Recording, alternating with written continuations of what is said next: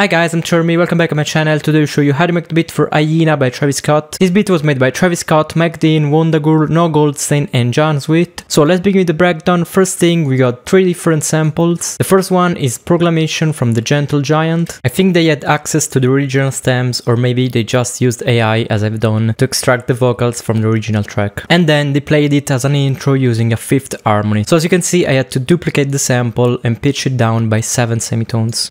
Situation we are in at this time, neither a good one nor is it so unblessed it can change. Then we have the main sample, Carrier Cats Get Tiger Sweets by the Chronicle Grime.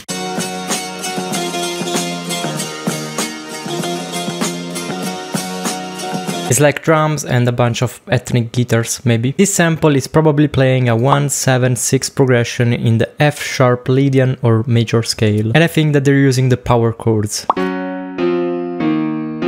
You can hear the root notes at the bottom, but they're also playing them an octave higher. Anyway, they choose to use the relative minor scale, so these notes are becoming the 3rd, the suspended 2 and the root note of the D-sharp minor chord. Then we have the drum loop.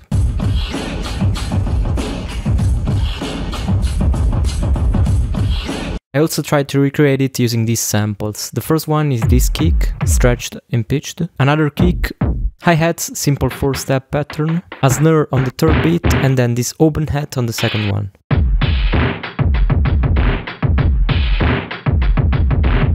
For the effects, I applied a lot of saturation, beat crushing and EQing. So for the open hat, I have a beat crush with the Decimort and the Feb filter. And then for the whole drum layer, I have a transient processor, black box analog saturator, Decimort, compression, and then an EQ. This is without effects, and this is with effects.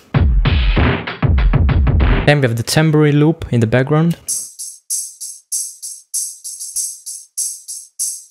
808, a really simple pattern playing around the root note.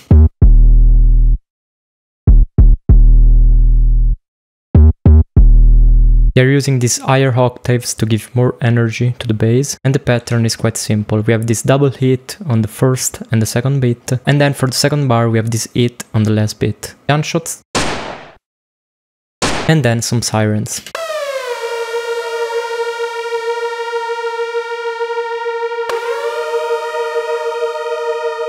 I use Serum to recreate them. It's just a saw wave with a little bit of unison and detune. Flanger for the movement, chorus for the body, delay, reverb, and then the LFO controlling the chorus. So we have this downfall on the pitch. And I also have another LFO controlling the fine to create this vibrato effect.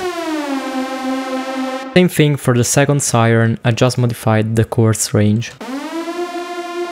Then we have the drum switch, we have this snare, this kick,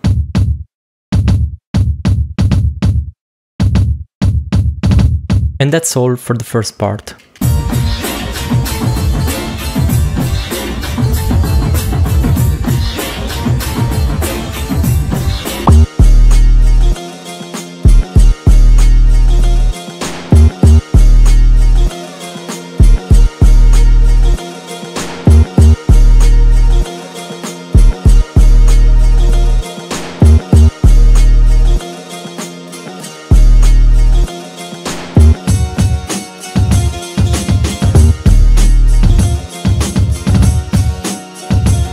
Then for the last bridge we have this sub.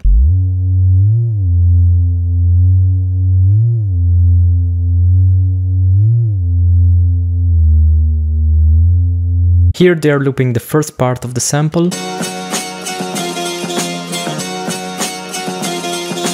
And with the sub, they're just replaying the root notes of the sample. To recreate this sub, I just used the 3X oscillator, some saw waves, a lot of filtering, Saturn, and then I use this function here, the polyphony, with the slide to make it glide.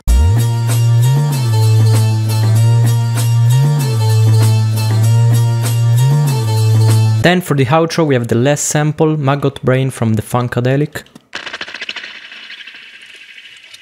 Is pregnant for the 3rd time. They stretched and chopped it. For the effects, I applied an Airvox compressor, the Penman to create this panning effect, Feb filter, and then we have the delay and the distortion at the end. So as you can see, I used this automation clip to activate them.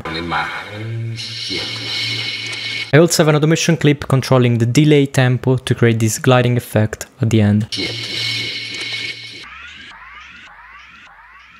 Then we have another bass coming in.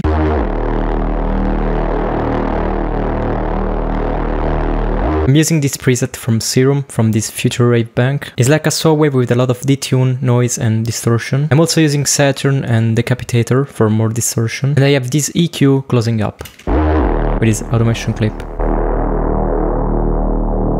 Then we have this background lead coming in. It's like a square saw wave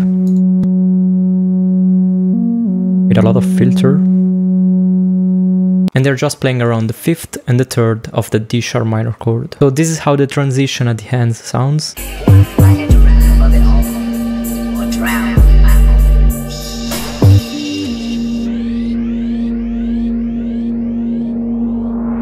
We have the bass coming in with this automation on the filter. They are switching to the Lydian scale. And the progression on this bass is a 1, 2, 6, 1, 2, 5, 3. And with the background lead, they're playing the 5th of these chords. Except for the 6th chord, that they're playing like the suspended 4 and the 3rd.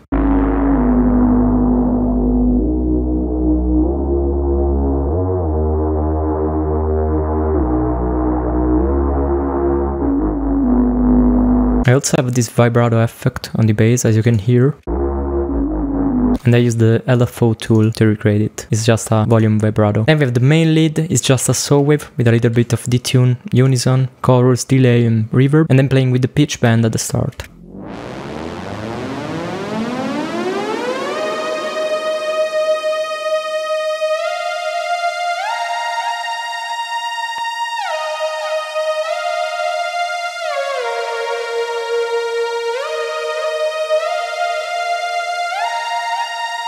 And as you can hear, they are creating a lot of tension using this relationship between the D sharp and the F.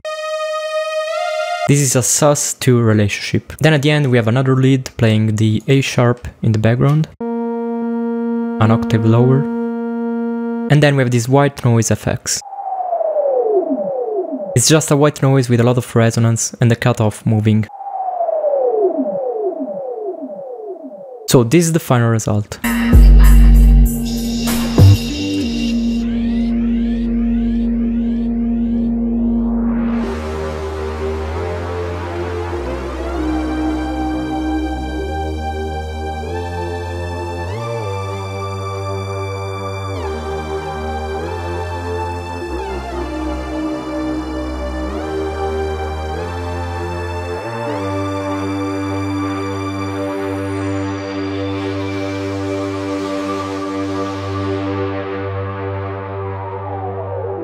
As you can see, I have a lot of different automation clips. What they're doing is mainly playing with the filter of the sounds and the release to create this long release effect at the end. So that's all for this video. Smash a like and subscribe if you liked it. I will leave all my link in the description if you want to support me. I have a Patreon page where I upload all the FLPs from my remakes, Instagram if you want to follow me, and BeatStars if you want to buy my drum kits or listen to my beats. Bye and see you in the next video.